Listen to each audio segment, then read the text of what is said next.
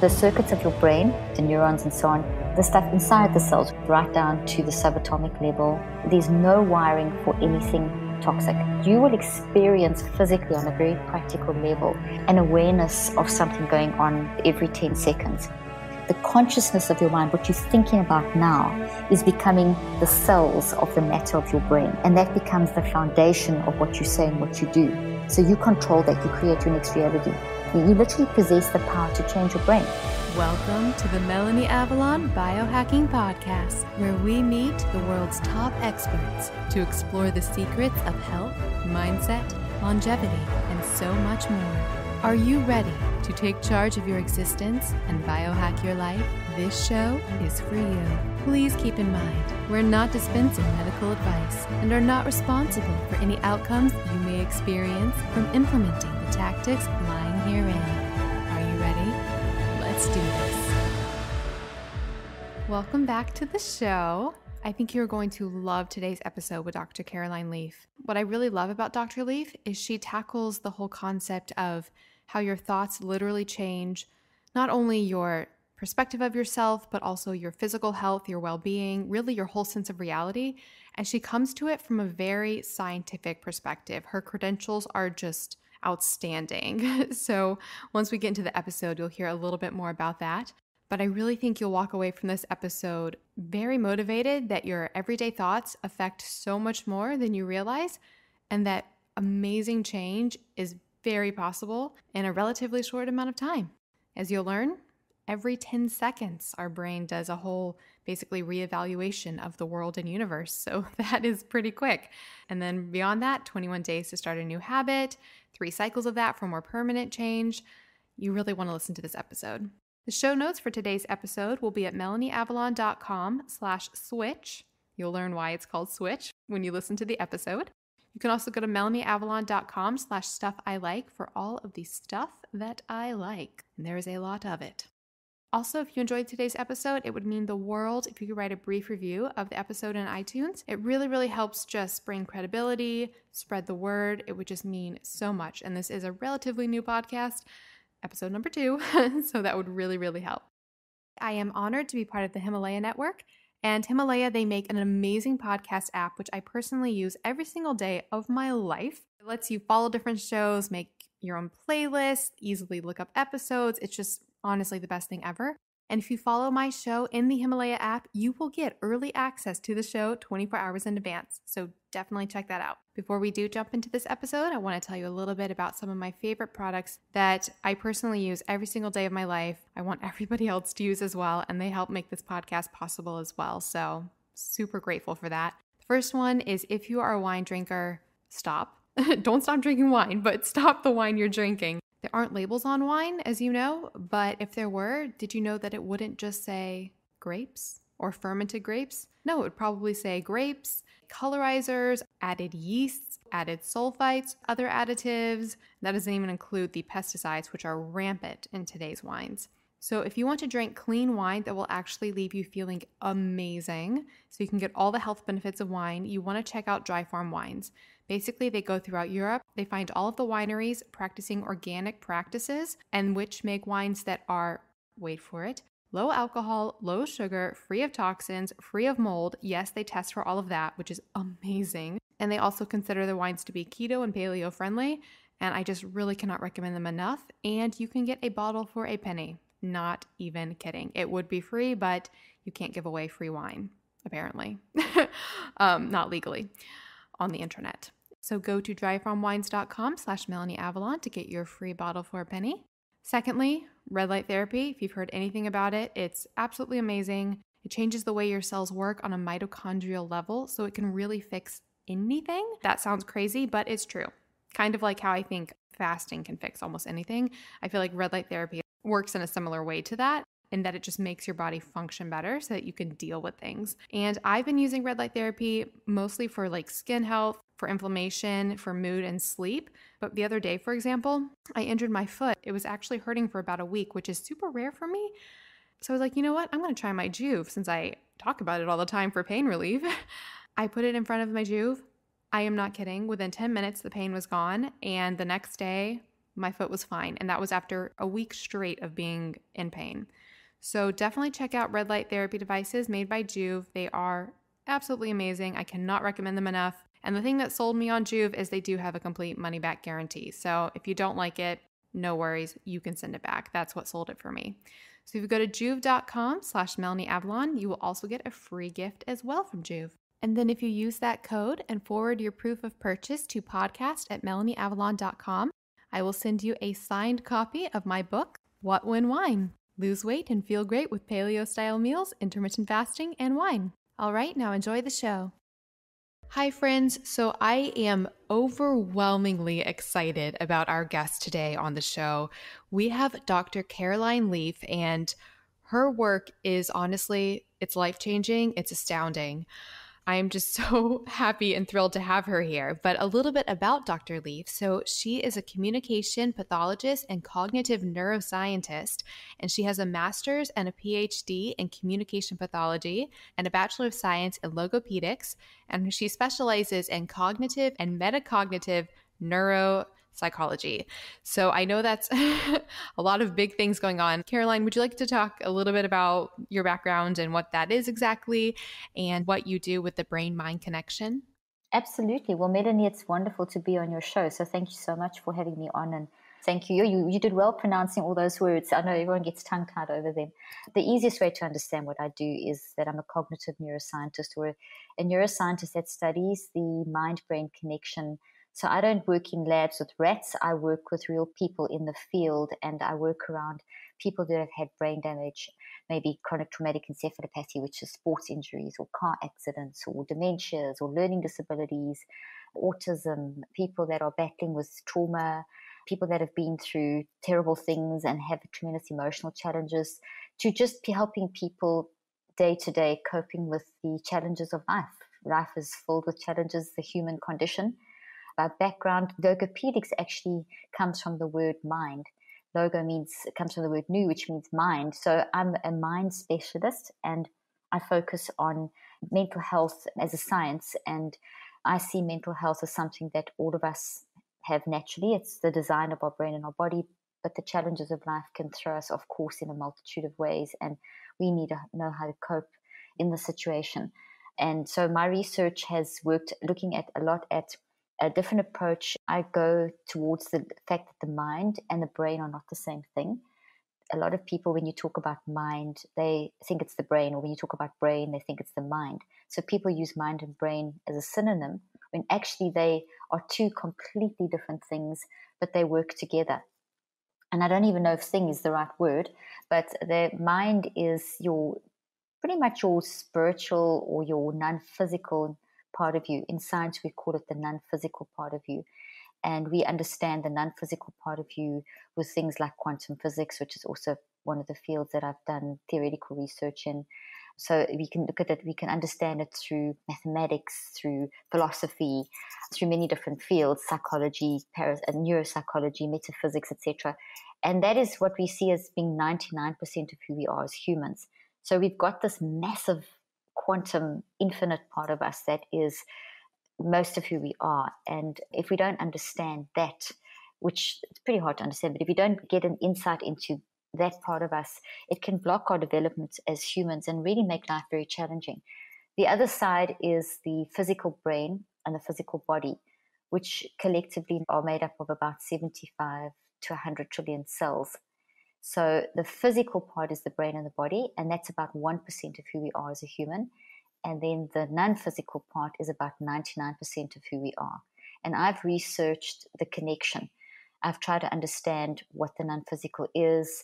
I've tried to understand the physical and the relationship and how the two work together, which involves thinking, feeling, choosing, changing structure in the brain, affecting the genome, affecting brain structure, and then how this all plays out into how we basically run our lives and manage with life. So that's a big answer. There's so much there, and I'm so grateful for you because you're doing all this work and you're, really painting a wonderful picture of how we function with both the brain and the mind and how it influences our identity. But you really have brought that to the popular level. So listeners might be familiar with Dr. Leaf's work. She wrote some books. She wrote quite a few books. She wrote the best-selling Switch on Your Brain, also Think, Learn, Succeed, The Perfect You, Think and Eat Yourself Smart, and quite a few more. And I have read all of those books, Dr. Leaf. They are absolutely amazing. There's a reason that you are doing, you've become such a presence for so many people with your work. You've been featured on many TV shows and articles and interviews, and it's because you make all of this really complicated material in reading your work very understandable. I was reading all of your books and I was like, oh, this just makes so much sense. And it's so motivating and encouraging to show us how we can change and really address that mind-brain connection. So I was wondering, to start, if we could just get a general idea of, if you could help explain how our thoughts and our brains and our mind, how that all impacts our identity and our sense of self. Because I think so many of us feel like we just are our thoughts, that whatever we think is who we are. But in reading your books, it becomes very clear that our thoughts are shaping our identity and that we can change that. And then that even extends to the physical level of our cells and our health and everything beyond there. So there's a lot of questions, but how in general do our thoughts influence our identity and our sense of self? Fantastic question. Thank you, Melanie, for your kind words about my books. And I'm very pleased that they are helping people. It's a fascinating subject. And, being in the field for 30 years now, it's quite long. And I've practiced clinically for 25 and I've done research for 30. I still do research. I still do clinical trials. And I know later on in the show, we'll talk about that. But what it's really shown me is that we kind of instinctively as humans know that we're pretty brilliant. We know deep down inside that we have impact and that we know we have free will and we know we can choose. And so if you really, really think about who you are as a person, we recognize that. But we do live in a world that tends to tell us that the main message coming through the media is one of, for about the last 50 years, has been one of, you are your brain and you are your genes and your genes made you do it. And you have this gene causes this and this gene causes that and this part of your brain does that. And, it's a very unfortunate situation because in the 1980s, up to the 1980s, they didn't believe that the brain could change. So I was trained in an era where we were told that if your patients had brain damage, well, you got to teach them to compensate. Your brain can never change. And I didn't believe that because I knew that, deliberate mind interaction is you can change. There's evidence all around us and all the stories of people's lives that have gone through extreme circumstances and how they've changed. So the evidence is there that when people really put their minds to something, they can get through the most extreme situations. The evidence is also there that when you love and support people and you have deep, meaningful relationships, that people change. So there's evidence all around us that shows us that mind is a real thing and that self is a real thing and that self has impact and that self is hugely complex and that we aren't just physical substance. We aren't just the result of our neurons firing or our genes pre-programmed and our destinies and our, we dance according to our DNA, like Dawkins says.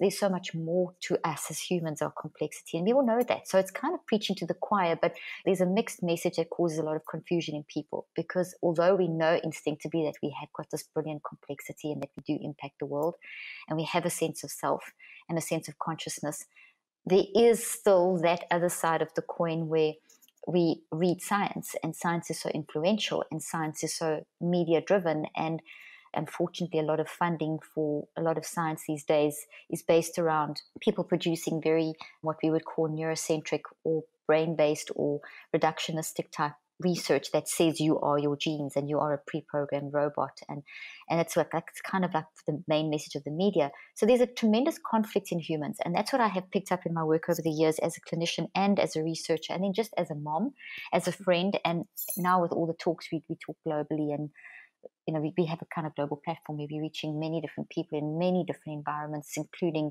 universities, churches, schools, education, corporate. And I find consistently wherever I am in the world and wherever I go, I am finding that sense of self is in conflict because of the mixed message that we know we are complex, we know we impact the world, we know that we are unique, but then we're told we just pre-programmed robots and you kind of don't know what to believe. And So that message is just the confusion alone is enough to make people almost lose their identity or sense of self and turn to different things to try and find out who they are. This is also why there's such a plethora of self-help books out there that do so well. It's a $45 billion industry because people are all trying to find the 7 steps to success and the 5 steps to being you, and the message that we see in the media to counter the scientific message of you are your genes is very much one of you can do it, and the 5 steps to how this, you know what I'm talking about. There's so much of that out there. When you look at it scientifically, you really, really look at the science, and it's what I've tried to do for 30 years in my own research, is you cannot doubt that from a physical level, the 1%, to that 99%, there is a unchallenged, uncompromised, unique selfness that exists. There's a you. There's a type you. There's no one like you. You are perceiving these words in your own unique way. You're hearing the same message a whole lot of people, but you're hearing it in your own unique way. You know you are you. And you know deep down inside that you need to manifest in order to be able to do what you just instinctively are driven to do. And that's a whole lot of stuff, and it changes through your life. But you know that you're there to achieve meaning and impact. And that is for sure a consistent cry across the world. That's absolutely wonderful. So that was one of the main takeaways that I got reading your book, The Perfect You, was that there was, there is this perfect you within inside all of us. And it's just a matter of unleashing that and letting that out and not being bound by what society is telling us we are, what you were talking about with like this feeling of genetics, or this feeling that even our current thoughts are defining who we are, when really there is this, this mind, which that's fascinating that you said, the body is about 1%, the brain is about 1%, and then the mind is the 99 rest of that. So one of the main things that I took away actually in reading your book, Switch on Your Brain, which is one of your best-selling books, and that was the idea that we have a positivity bias, which I found really, really interesting because I've always been researching like the brain-mind connection and why we do what we do and why we think what we think and why we act the way we act. And often in my research, I'm told that we have a negativity bias. I guess our brains are in a fear state and looking for what's wrong in the environment. But you make the argument that actually we have a positivity bias and that we're wired for love, and that having these feelings of love, hope, peace, gratitude, that they affect our brain, our mind, our sense of self. Would you like to talk a little bit about that, about our positivity bias and how that affects our sense of self? Absolutely. If I can link that just very quickly to the last question about the sense of self and how we think our thoughts define us, as I answer the question of the positivity bias, what I think might be worthwhile, Melanie, is just to define for the listeners what mind is. Because it's one of those questions called the hard question of science, and they tend to associate mind in the scientific literature with the concept of the hard question of science, so consciousness. So when we talk about mind, they talk about consciousness, and consciousness is the hard question. And then the easy question is, well, we can define brain, we can define neurons, we've done the research, we understand about 10% of how the brain functions. So the hard wiring is fairly well understood, although new stuff is always coming out.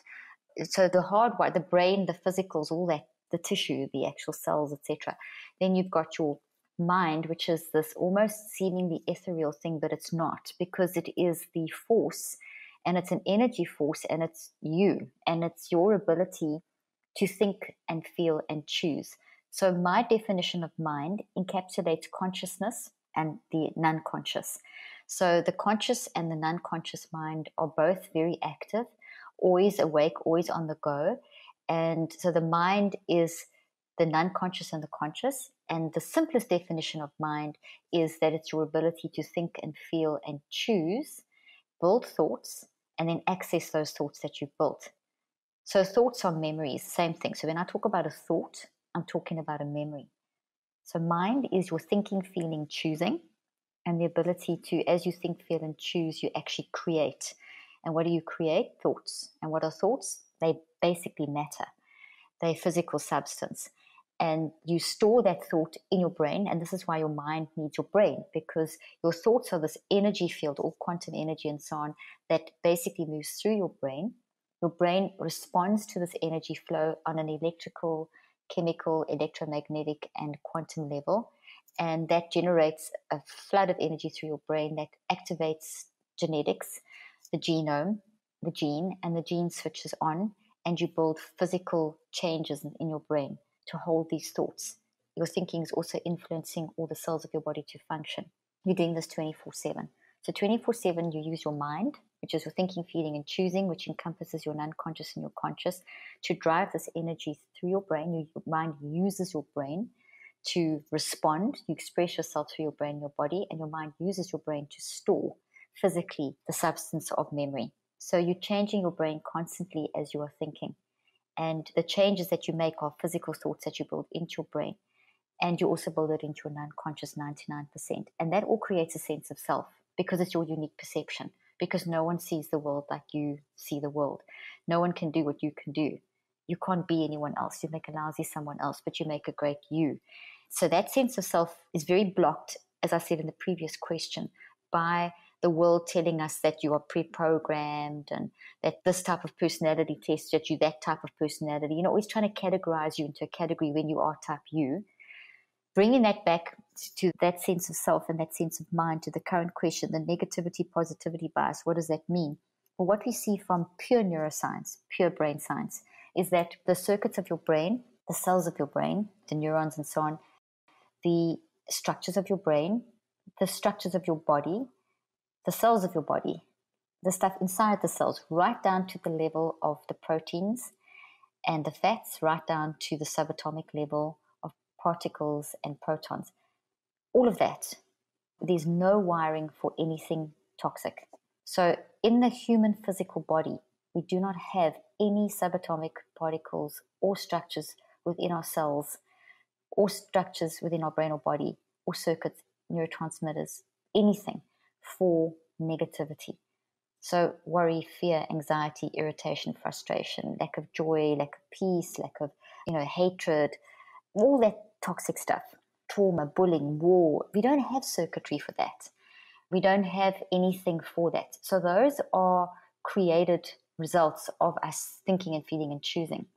We find that every part of our wiring is designed for the positive. We are there. It's called an optimism bias. And that's on a pure and utter physical level. And you see this, as I said, right from the macro level, which is the big stuff, the structures, down to the micro level, which is the subatomic particles and waves and so on in the quantum world. So therefore, when we get irritated, let's take something simple, you're in traffic and you get irritated, or like last night, we got stuck on the runway because of the storms in Dallas, flying back from Florida. We got stuck in the runway for 3.5 hours and then another 2 hours trying to get luggage in our car. So it was 5 hours of waiting late at night after an exhausting weekend of doing conferences. I could feel the irritation rising very fast.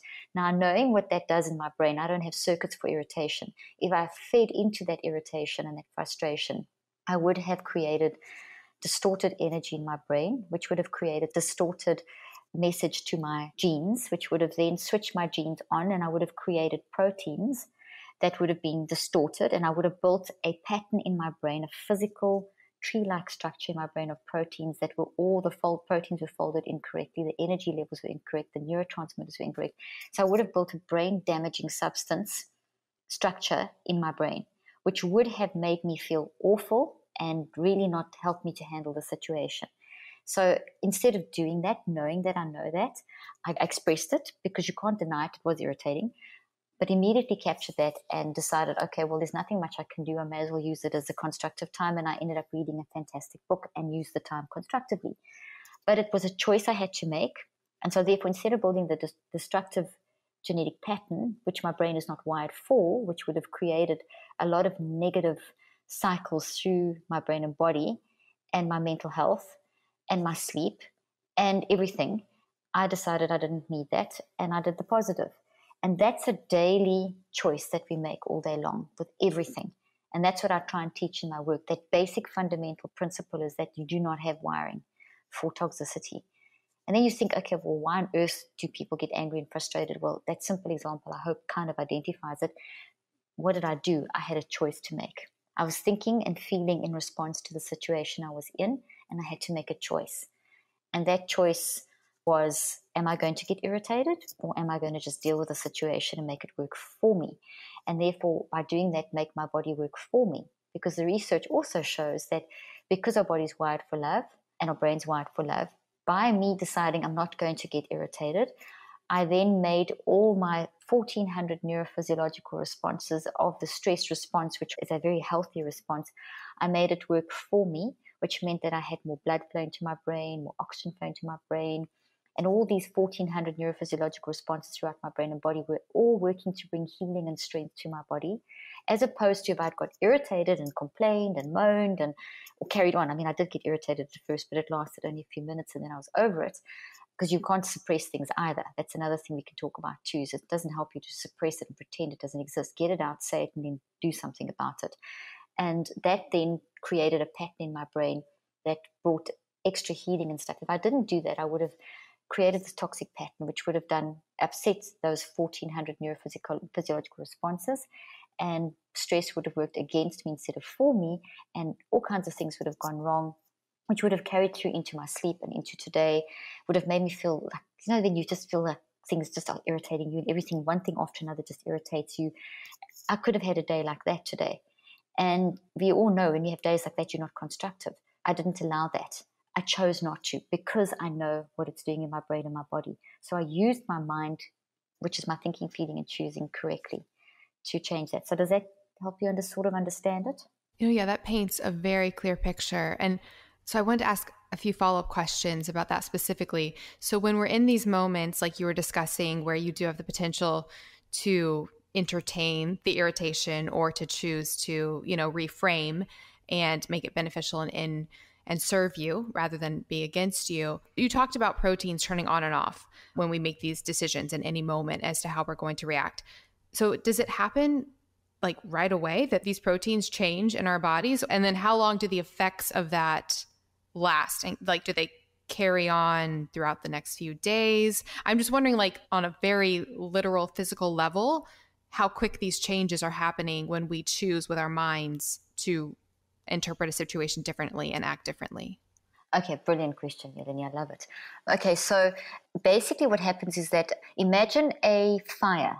This is a good analogy. So imagine when you switch a fire in your fireplace, you've got a gas fire and you see the flames lighting and just see the flames. That's kind of what it looks like in your brain when you're thinking and feeling and choosing. You're generating this quantum action. So on certain types of brain technology, like an acute EEG, we'll see this beautiful fire burning in your brain. It's not really burning. It's basically a cloud of energy. And what it does is it generates and immediately creates an electrochemical response in the brain. So there's high activity in the brain. That becomes a signal that is literally like you going up to a light and switching it on. And so that energy goes up to the genes. The genes are, if you think of the chromosomes, they're like a little X, and if you unwind them, you've got a ladder. And on the ladder, you've got your genetic codes. You've got these think of a ladder with 2 rungs, or 4 rungs is the easier way to visualize it. And it's doing nothing. And now you're thinking, feeling, and choosing, and you've got this powerful energy like a fire that goes up and kind of bumps a switch on the outside, and they switch on, and they make proteins, and those proteins, they make amino acids, which group to form proteins, which then group to form these little structures in your brain that look like trees. There's a lot of other steps in the process, but just imagine that. So from genes being switched on, like you switch on a light and boom, the light comes on, this fire goes as the signal switches on the little genes, the genetic code, boom, they switch on, and now you've got this growth happening in your brain. And that growth is a bunch of proteins that group together in branches. And those branches are made up of tiny little quantum neurobiological computers that are vibrating and holding the information. You're doing this right now as you're listening to me, so the listeners. You're taking my words and you're doing this exact process that I'm describing now. You're building my words into these little tiny quantum neurobiological computers that are vibrating and holding this information. And the design of those little computers and those inside the branches is all determined by yourself, by the you-ness, by yourself, as the first question you asked. And it's happening at 400 billion actions per second. Actually, it's happening fast. It's happening at about 10 to the 17, but it's a difficult number to picture. So that's why I say 400 billion actions per second. But it's faster. It's about probably closer to 800 million actions per second, billion actions per second. It's very fast. That is on the non-conscious, non-physical 99% part of us, which is quantum. It's beyond space and time. We experience that change every 10 seconds. So what you will experience physically on a very practical level is an awareness of something going on kind of every 10 seconds. we can channel that awareness into a very constructive way to learn to self-regulate, or we can kind of ignore it and just become reactive. Most people with the technological age, unfortunately, and with the pressures of life, we've become very reactive. We don't always control ourselves. When we talk about controlling our thinking and controlling what we're saying, what we're doing is we actually, on a scientific level, we are talking about controlling how we consciously evaluate our thoughts and feelings and emotions every 10 seconds. And it's something we can train ourselves to do. It means that you're constantly aware, not in a weird way, but you're constantly aware of what you're saying, what you're thinking, what you're feeling, the impact on yourself, the impact on others. And it makes you a much, much, much, much more controlled and nicer person, because you realize, hey, I'm getting irritated. Why am I getting irritated? Why did I react like that? Why did I look at that person's face? I'm upsetting them. Maybe I misunderstood them. Maybe I shouldn't. Maybe I should ask them what they're saying. Well, maybe you move in a certain way and you realize that person's flinched and you realize, oh gosh, I didn't mean to make them flinch. I just was responding, and you control your body movement. And, so that creates a tremendous improvement in communication between people, which reduces all kinds of problems and so on. It also makes you very aware of, sure, actually, we say these words. Is this a good thing to say? What am I thinking? Instead of just blurting things out and just saying things and reacting, you start to control that.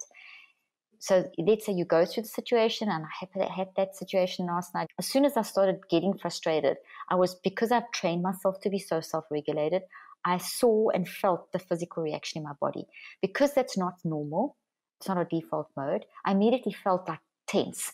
I immediately felt like, and if you continue in that zone, you start almost feeling fluey. Your body has discomfort zones, your body, and there's lots of them. I talk about 4 in my book, The Perfect You. But you start getting this whole reaction.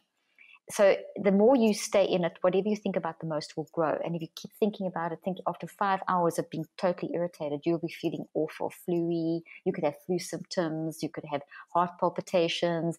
There's an all number of physical reactions that make you feel horrible. Also, then everything will start irritating you in different ways, and you start seeing things in a very negative way, because you create a toxic wave of energy in your brain that kind of blocks your ability to think clearly. You have less oxygen flowing, less blood flow.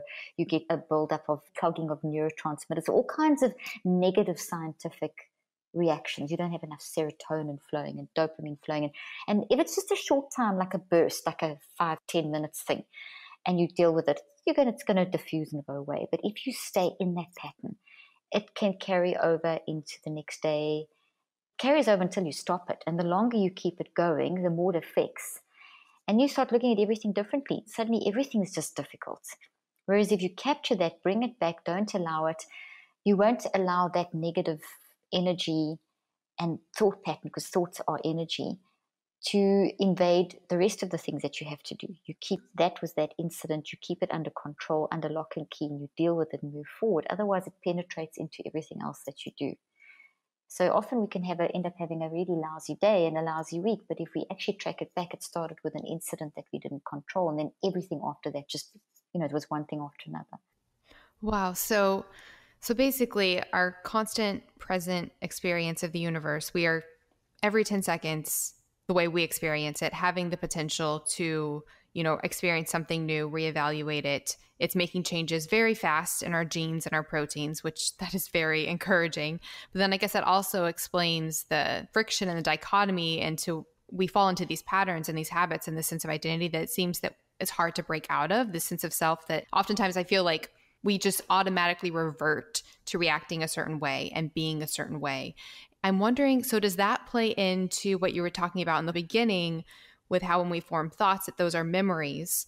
Because I was reading the other day that whenever we experience something, if we've already experienced it, that we automatically revert to the first, emotional association or the first memory that we had when we experienced that. So basically, in a way, our brains want to be lazy, because correct me if I'm wrong, but our brains want to be lazy. So we automatically fall into certain habits and certain ways of experiencing things rather than see it in the moment and evaluate it and potentially, I guess, reevaluate it. My question is, how do you explain the friction between the potential for experiencing something in the moment as something new and affecting our genes and our proteins versus our longer term sense of self and habits and identity? Because, for example, you talk about with habit formation in your book that it takes 21 days to, start a new habit. And then 3 cycles of that. So ultimately 63 days to start new brain patterns. How do you tackle that friction between the moment to moment change versus the longer term change in the neuroplasticity in our brain and the patterns that we form? Okay, so this whole thing that I've been describing so far in terms of mind changing brain, remember all the time that mind is the non-physical, 99% brain is the physical, and mind changes brain. So you're building matter out of mind. That's the basic principle. You're building instantly, you're building a memory in the now moment, but short-term memory will only last for 24 to 48 hours. Long-term memory takes 21 days to stabilize, and then a habit takes, as you mentioned already, 63 days to form. So 21 times 3. So we've all been told it takes 21 days to build a memory. That's a myth, like a lot of myths that we have. Certain people will say something, it gets into the media or now through technology, things can become myths very fast. It's quite funny how it happens. It's not really science though, but the scientific angle is that it takes a lot longer, sometimes can take up to 84 days. But the essential point there is that if we find what you've basically described is what you've read is that basically we experience something, and the idea that they explained of the brain being lazy and it just reverts to patterns that it's comfortable with. The brain actually is just a physical thing. It's not self-emergent, which means it can't think, doesn't do any thinking, doesn't do any generating. Such irony. Yeah, compared to what you've read, yeah. That's basically the media message, that your brain does everything. But your brain can't, because if you were dead now, your brain would do nothing. We could stare at your brain all day and it wouldn't think. No matter how much you try to make it think, it wouldn't. So it's that energy from you that is using your brain. So your brain simply is a responder. That's all it's doing. So your brain does what you tell it to do. So if you've spent a lot of time thinking about something, and you've spent daily, like you get into something and you think about it and you think about it and you think about it, and it's easy if you think of it like your relationships or your work, or it's easy because you're thinking about that a lot, or something happens to you and someone hurts you and you keep thinking about it, and this injustice and that, and they said this, and before you know it, if you thought about it just 7 minutes a day, just 4 minutes a day, every day for 21 days, you've actually built a long-term memory of that particular whatever in your brain. And then you keep still thinking about it. So after the initial building process, which is the most work, and then what you're just doing is you're automatizing it, which is the fancy word for habit forming. So it's a consistent, you may not think about it as much, but it still comes back to you almost it's become like this overarching view that you have of life, that every day that thing is in your face. You may not consciously think every day about what this person did to you, but the essence of what it has made you feel is there. And it comes back to you periodically during the course of the day with maybe a second here, or 5 seconds there, or 5 minutes there, or something. And so before you know it, 63 days, 9 weeks later, you have actually turned this into a long-term habit. Let me give you another example that's even more simple, as opposed to someone doing something to you. That's one example. Another example, let's say that you're driving down the same road to work every day, and you watch your same favorite program on TV, and you're looking at the same kind of research. As you know from all the algorithms, you're going to see the same adverts on your phone or your computer when you're looking up certain things you're interested in. The algorithm comes and you see those adverts they designed for you. You see the same billboards and adverts and fast food joints down the road, and you have the same direct-to-consumer advertising. So I'm talking about in terms of, let's say, food. So you see the same advert every day in multiple ways over a 3-month period, because you're driving to work and back for 3 months and you happen to be studying, whatever. So there's a repetition, and that repetition will build that information into your brain as well. So you may not be consciously and deliberately trying to find out stuff about that fast food or that way of eating or those particular tablets or that particular brand of food, but because of your lifestyle, because of where you are and what you're looking at, etc., you're exposed to that. So you become the brand familiarity is built in your brain. And that then influences your perception as you make a choice about food, or as you make a choice about how you're going to handle a similar situation, or that person comes back in your life. Or so whatever you've spent a lot of time. So the way that the brain, the reductionistic neurocentric view of the kind of article that you said you read would say is that your brain is lazy, your brain has this pattern, it reverts back to what's comfortable. The way I would explain it, which I believe is the correct science, is that your repeated attention made it grow. Marketing knows this. That's why how marketing works. It's all based on the principle that repetition will build automatization and brand recognition. It's all based on the automatization principle that I'm describing. And that's inside your brain. You've now got this memory. You've now got this habit.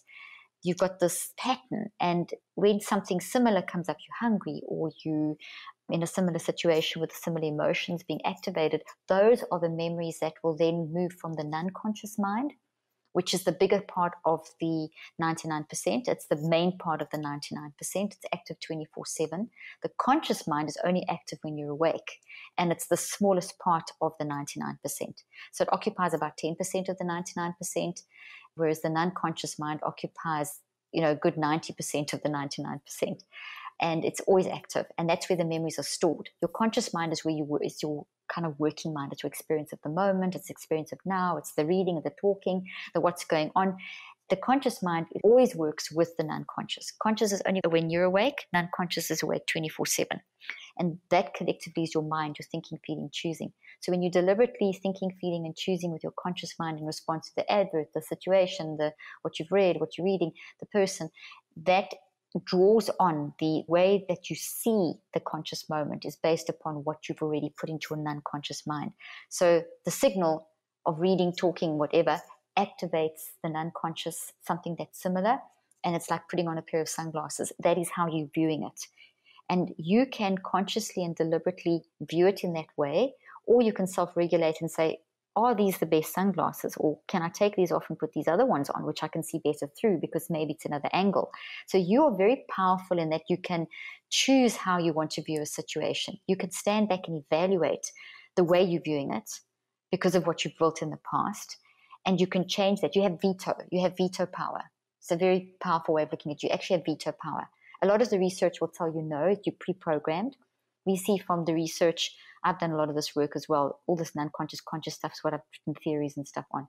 But we see that 500 milliseconds before you actually make a choice to maybe pick up that food and eat it or respond in that way, you've already drawn upon your existing memories and you've already formed your perception and you've already started making a connection between the conscious and the non-conscious mind, and you've already started viewing how you're going to respond. So when you do respond, that moment, it's a very informed response based on your past.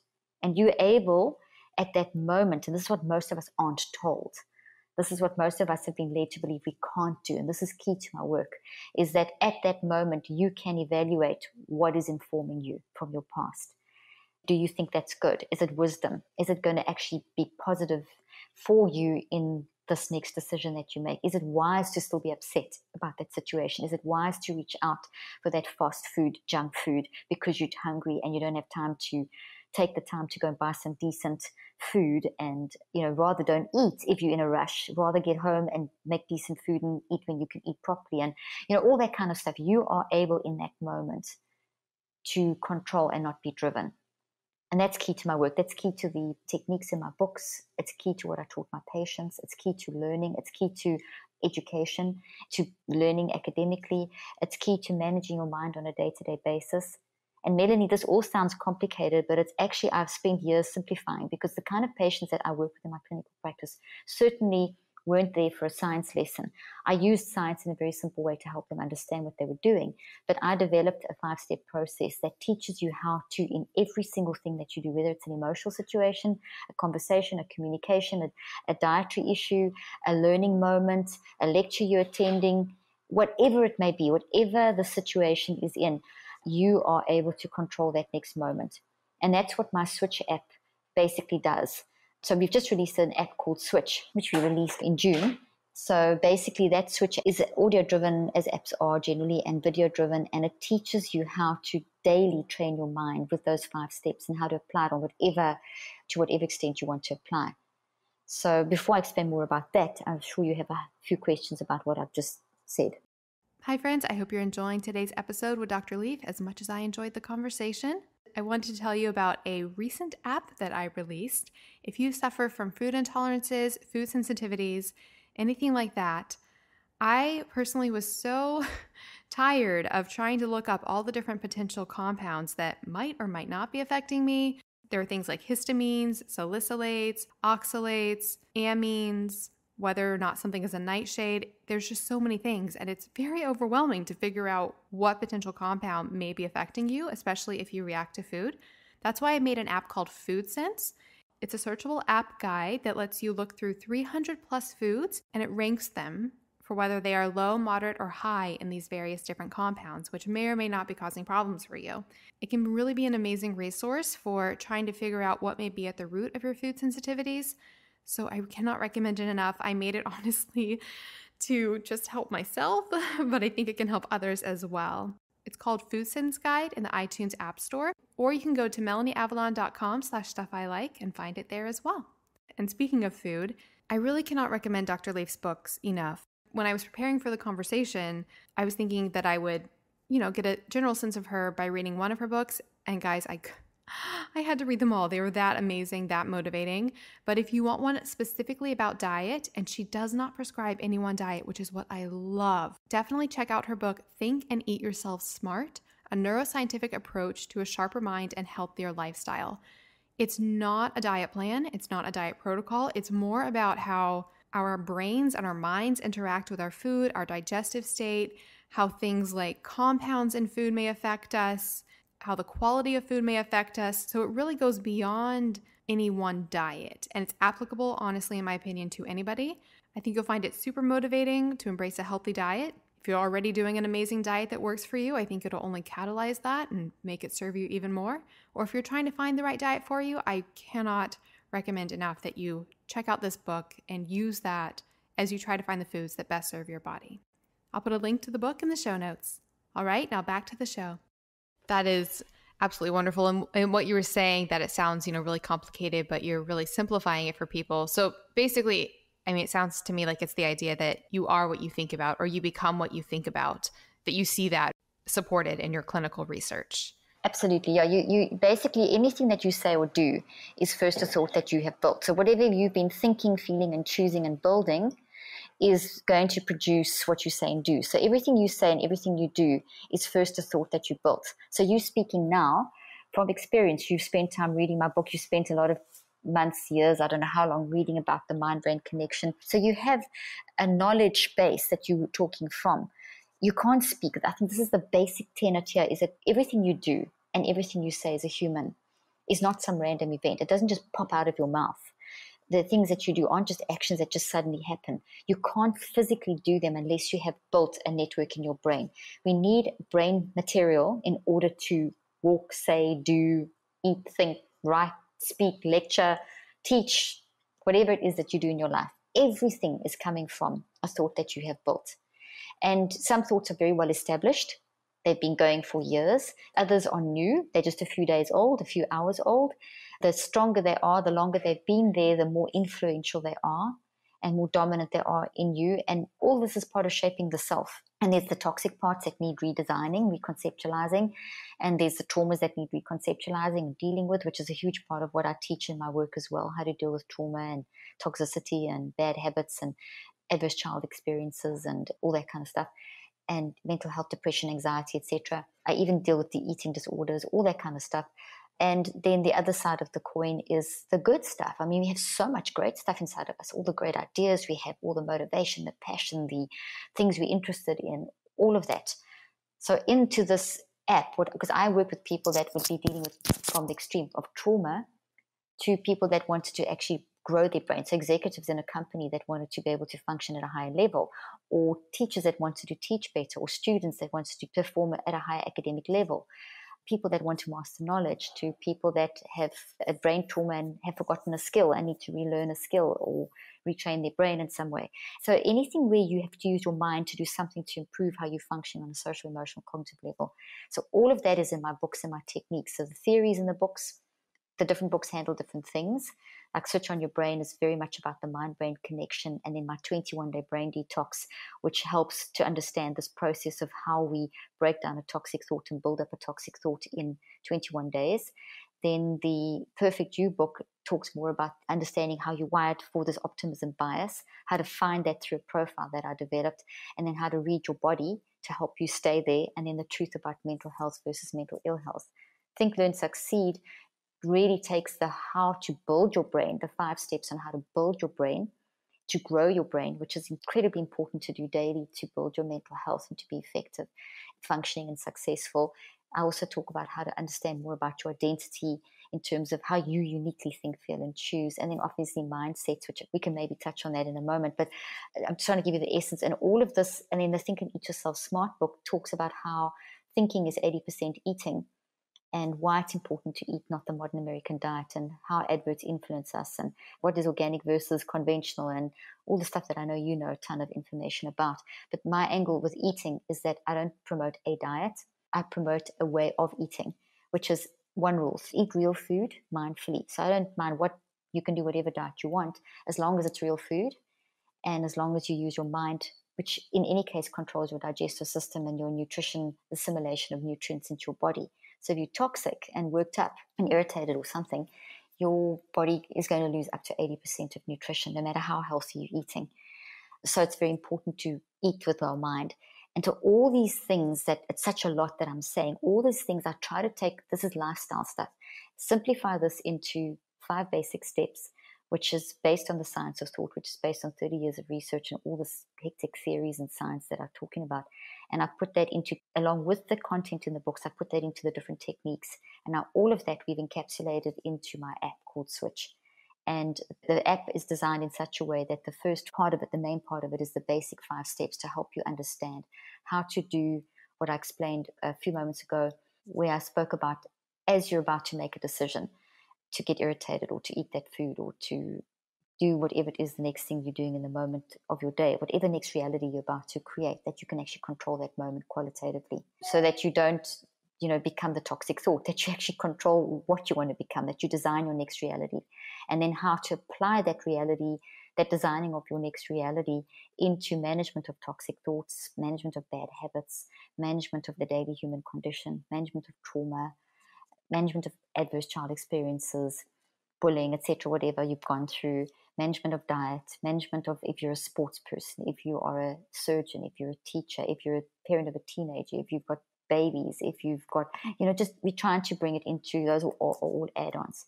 So we're trying to make this as simple as we can for people, because essentially it's a lifestyle. And what we see from the research is that people are dying 15 to 25 years younger now in this generation, with advances in technology and advances in medicine. You are the age of my children. Your age group and younger are going to die 15 to 25 years younger unless we get our mind management under control. And this is what you're trying to do, I know, with your podcast, with all your objective, is to try and help people change their mindsets about life and diet and that kind of stuff, which is excellent because it's vital. So my component is the sort of mind work behind how do you get someone to actually eat healthy and exercise and deal with the trauma and deal with the toxicity. Because the message today is take a pill. It's not your fault. Suppress it. You're just your brain. You don't have free will. You can't control it. It's a terrible message. We've been made to feel helpless, which has attacked our sense of self, which is the very first question you asked. I could not agree more. And I am so grateful for the work that you're doing. And for listeners, if you go to melanieavalon.com/switch, I'll have the show notes for the podcast there. And I will have links to all of Dr. Leaf's books. I cannot recommend you check them out enough. Each of them is just absolutely amazing and really can change the way you perceive the world. And now, as we know, change your actual physical body and sense of self and identity when you change your thoughts. I mean, you touched briefly on your Think and Eat Yourself Smart book. I personally love that one because it discussed how the brain influences food and digestion. It was completely fascinating. So maybe in the future we could talk more about that, but I cannot encourage listeners enough to check that out. I want to be really respectful of your time. I have 2 quick questions before we end things. The first one is knowing the timeline for when the brain can change. I think people often feel like they're stuck in certain ruts, or that the way they're thinking or the physical symptoms that they're having are just forever going to be a part of their constitution. Both time and extent of symptoms. Do you think anybody can change regardless of how long they've been in a certain pattern of thinking?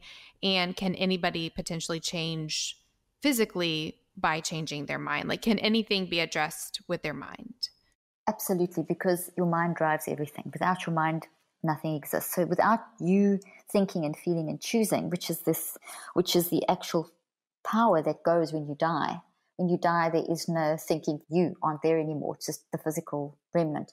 So that's where you pretty much drive your reality. Now, I say that with respect to the situation that some people are in. We have to consider the socioeconomic, political, and traumatic situations that people are placed into involuntarily. People don't control often where they live and, the kind of nurturing that they're given and what they go through. We all understand that. And that's why it's so vitally important that we have deep, meaningful connections in our lives to help us, and that we also consider the fact that our world's moved away from a community basis. So a lot of my work addresses the fact that you can't do this alone.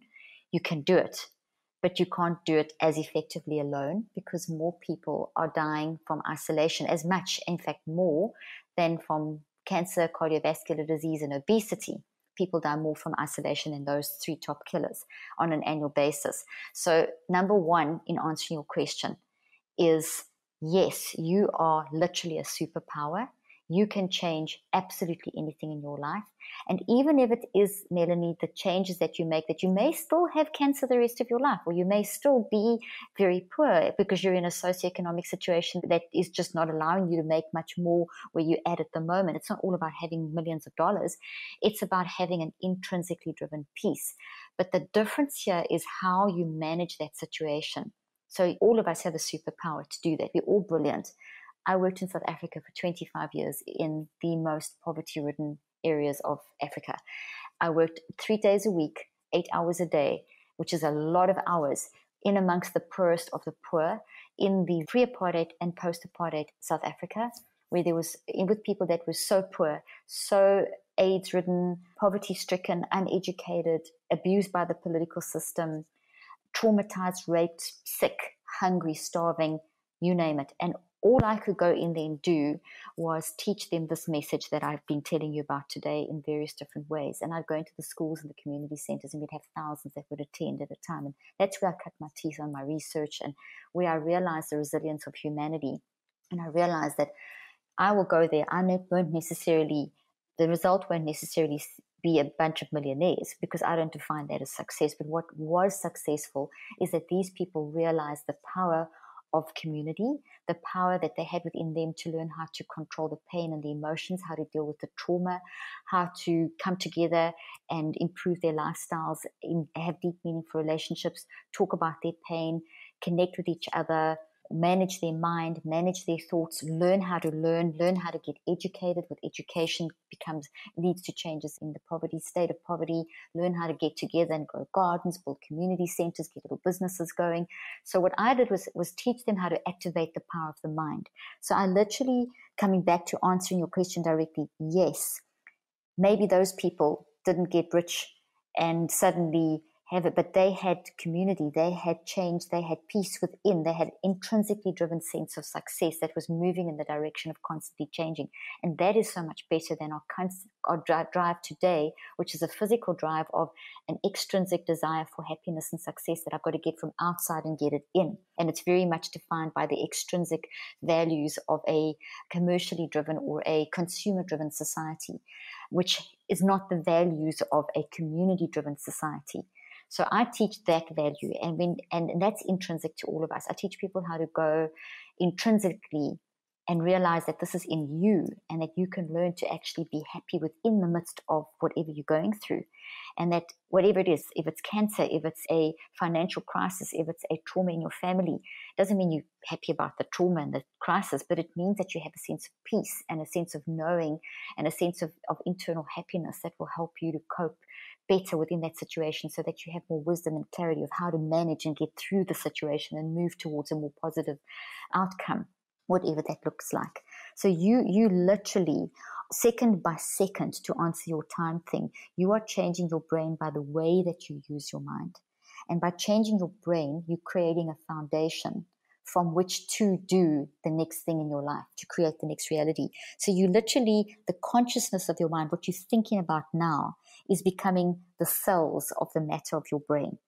And that becomes the foundation of what you say and what you do. So you control that, you create your next reality. So you, at this actual moment, you literally possess the power to change your brain. And when you change your brain, remember, you're building the structure into your brain that's the root of what you say and do. So you need to decide, what do you want to say and do? What do you want the next moment of your life to look like? And how can you get there? And it takes time and it takes grace to give yourself grace, because you're not going to just get there overnight. It is a process. It is infinite. It's organic. It's not a fixed thing. And so going hand in hand with that is, I don't teach goals. I don't believe in goal setting at all. I think it's totally restrictive. And I don't like labels. Labels lock you in and goals lock you in. What I recommend to people is that you actually get to know yourself intrinsically. You develop this knowingness of who you are and the power of creating the next reality, and you live in the now moment, but you have a big vision for the future. So instead of a goal saying, okay, I'm going to do this by this stage and these are the steps, and then suddenly it doesn't work out that way, then you can't deal with it because it hasn't worked out the way you wanted it. You need to have a possibilities mindset. And I talk about the mindsets in my book, Think, Learn, Succeed, realizing that that's my vision. I would really like to get to the point where I'm educated in X, or I've got to the point where I'm healthy and have achieved ideal weight or whatever, or exercise routine, or that I actually am moving in the direction of the business vision. So there's a vision more than a goal. And then being able to be flexible within that, realizing I must live in the now moment to create my next moment, and staying in that optimism zone. And when you are experiencing the downfalls and this goes wrong and that goes wrong, not to pretend they don't exist, but to actually say, okay, this is fine. That didn't work.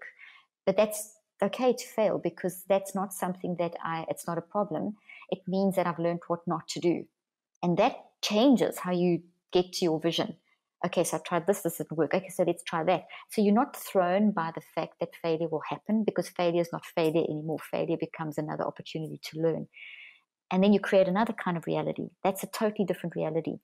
And it's little baby steps every day.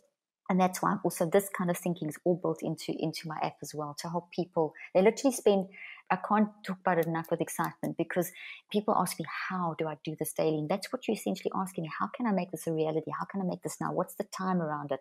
Literally for 4 to 7 to 15 minutes a day, as you get yourself into this thinking. If you take 7 to 15 minutes a day, that will influence how you run the rest of your day. And that's why I ended up creating the app. I still encourage people to read the books and things. And on that note, Melanie, I'm also doing clinical trials. But before I go into that as a sort of last thing, did you want to just ask me something about what I've just said? I just want to say that is so freeing. So basically the idea that the answer isn't out there, the answer is inside of yourself, and that is just completely freeing. And then the fact that there's no failure, there's nothing wrong, everything is a journey. I mean, that's just so freeing to know that we can find peace and happiness and, quote, fix ourselves within ourselves, and that it'll be okay along the way. And there's nothing to fear about things going wrong or failing. Thank you. I had a final question to end everything, but would you like to talk briefly? You have some clinical trials coming up. Sure. So thank you, because as a scientist, you never stop doing research, and I had never stopped over the 30 years. And I work with teams of neuroscientists and neurosurgeons and neurologists and top people around the world, primary care physicians and so on. And they're part of a network that I've built. And we do research together, and we do different types of trials and different clinical trials in different sites. But the whole objective, and people can go to drleafresearch.com. Maybe, Melanie, you can put that in your show notes. But you can see what we're doing. What I'm trying to do is make mental health, because everything we're talking about today is mental health. And the depression and anxiety and schizophrenia and all these scary words, bipolar, etc. These are not illnesses.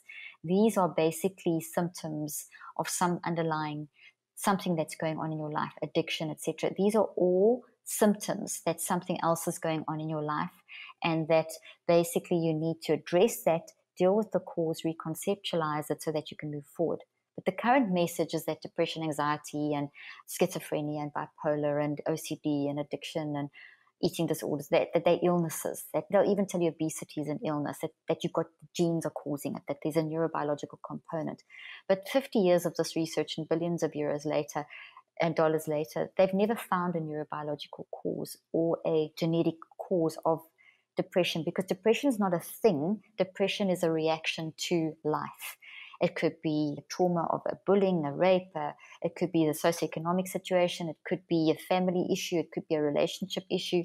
There's always a cause for why we experience sadness, etc. So therefore, sadness, anxiety, OCD, intrusive thoughts, toxic, these are not illnesses. These are mind reactions, and they are mind reactions that are normal to everyone, and we're all experiencing them in different ways, and we all can learn to manage those in community. We get the strengths from each other. And so my research is all about showing people that this is the human condition and this is how you can manage the sort of the moments of your life. So, for example, the Switch app is one of the versions of it we are testing in the clinical trial. And we're looking at a group of our first clinical, the second, there's a whole lot, but the one that we're about to do is looking at people that have reported as having severe anxiety and depression, really battling with various different incidents.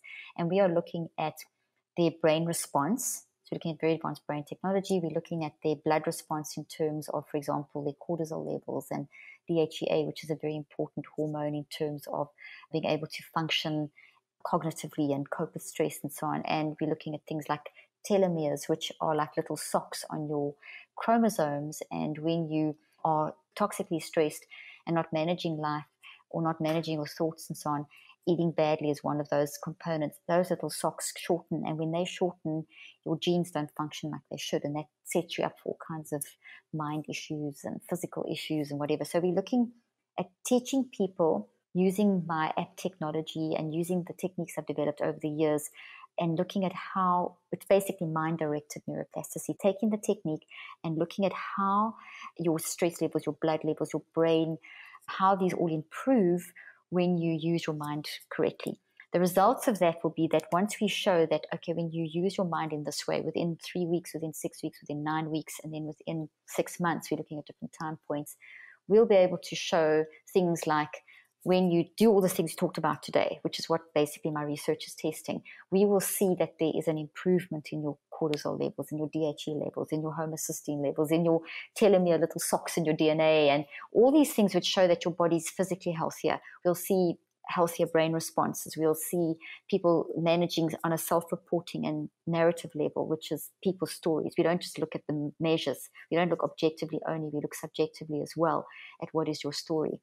So it's basically, the idea is to say, where were you at? Now we give you mind management techniques. How does that change you on a brain level, a blood level, a health level, how you see yourself level, all the things we talked about today. And then how can I bring that technology in the most accessible and inexpensive way to the global platform, to humanity? And that's what our research is. So our first trial looks at people with anxiety and depression. We have parallel trial looking at people just managing with constant stress. We're looking at people in other trials coping with Alzheimer's, suicide, eating disorders, teenage suicides. We're looking at a multitude of how negative thinking can cause brain tumors. And so we have multiple different studies that we have set up over the next 5 years. And our first study is running now in July. And we hope to bring to science and to humanity the idea that, hey guys, you're brilliant. You can control your thought life. It's not like something that's just out of control. It's something that's totally within your control, and you can learn to cope. There's tremendous resilience within you. So that's basically the essence of the research. No, that is absolutely amazing. Thank you so much. So for listeners, that app is available on iTunes, and I'll put a link to get it. It's called Switch in the show notes. And so Dr. Leaf, I know that you have a lot of pressing things to get to. I have one very last quick question. It's something I like to ask every single listener on this podcast as the final question. And it's just because I know how important mindset is for everything. So you'll appreciate this. And that is, what is something that you're grateful for? I'm grateful for the fact that I actually know about my mind and I know how to use my mind to change my brain. It's actually the most incredibly freeing and uplifting thing that we have as humans, this ability to understand that our mind can change our brain and our mind can control our brain. It's very freeing. And then the last thing I would say is that you cannot control the events and circumstances of your life, but you can control your reactions. I love that so much. Well, thank you. Thank you for all of your work. I will continue to follow everything that you read and really trying to apply it and sharing the word with listeners. And hopefully we can bring you back after those trials come out and get some follow-ups. And I'm going to start using your app so I can report back on that as well. So it'll be amazing. Thank you so much. No, thank you. Thank you so much for listening to the Melanie Avalon Biohacking Podcast. For more information, you can check out my book, What When Wine? Lose weight and feel great with paleo-style meals, intermittent fasting, and wine, as well as my blog, melanieavalon.com. Feel free to contact me at podcast@melanieavalon.com. And always remember, You got this.